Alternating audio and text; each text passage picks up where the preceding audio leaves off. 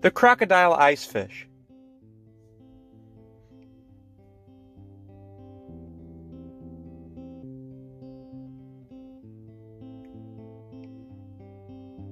That's supposed to say blue frost foxtail. Typo. Go to a 2x heavy, 1x long, mustad hook. Saltwater, here in size 2. Then put the hook firmly in the jaws of your vise. Load a bobbin with Danville's 210 denier, flat wax nylon, here in white.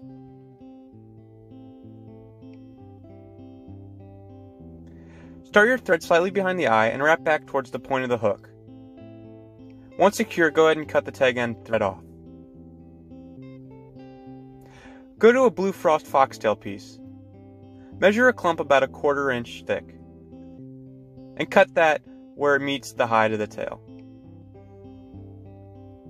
Then strip out all the underfur. Remember to keep this as we will be using it later.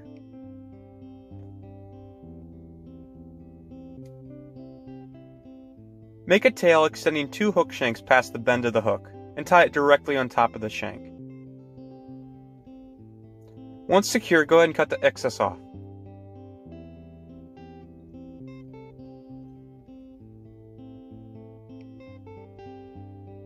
Go to a dubbing twister, and select kind of a hook appendage, and twist it on. If you don't have this, use a hooked piece of wire or your finger. Loop the thread over the dubbing twister and back onto the hook, and secure it with other thread wraps. Twist your thread around the loop to make it tighter and secure. Then go ahead and wrap your thread up towards the eye, do a couple of half hitches, and if you have a dubbing cradle, go ahead and set your thread in it. Go back to the underfur. I have a lot from tying the foxy clousers, but if you need more, go ahead and just cut it free from the hide. You'll need about 4 or 5 inches when it's spread out.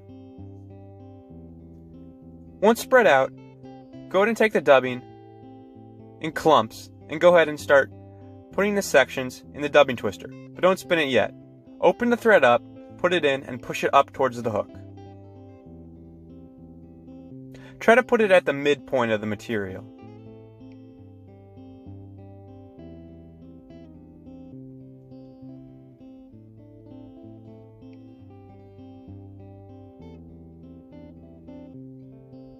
Then, once all the material is in, go ahead and give the dubbing twister a good spin.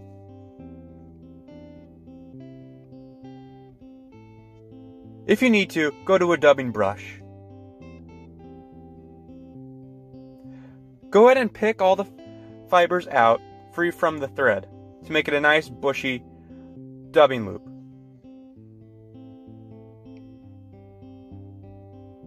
This is crucial to having it lean back the way you want it when we palmer this dubbing loop up the shank of the hook. Go up to your hook, and if you have a rotary function, go ahead and start spinning it to lay the material on the hook shank, and push the fibers back as you go.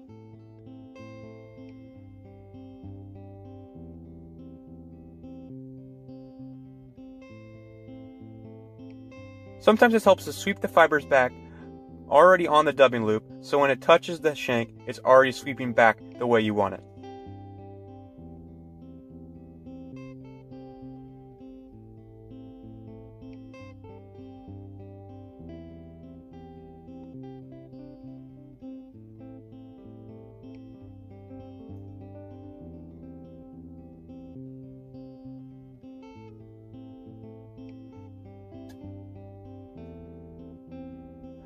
Go up to the eye as far as you can without crowding it.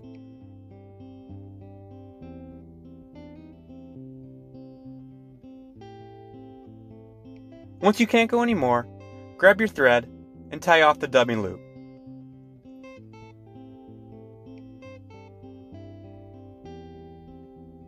Then go ahead and cut the excess off. Make a nice head and do a couple of whip finishes. And add some glue if you want.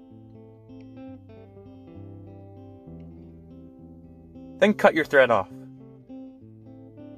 Now go to your scissors blade, and to really prick out all the fibers, go ahead and dig one of the sides of your scissors in and start pushing out the fibers, as if you were picking out dubbing on a scud, but on a much larger scale.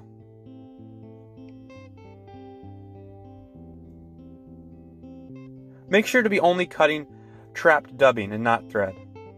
Then push all the fibers back once you think you got all the clumps free.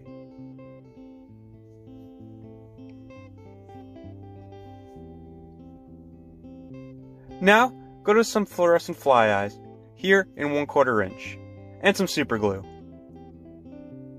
With one of the eyes, go ahead and put a dot of super glue on one side, and place that slightly behind the thread head on the fur of the fly. And press it down till the glue sets.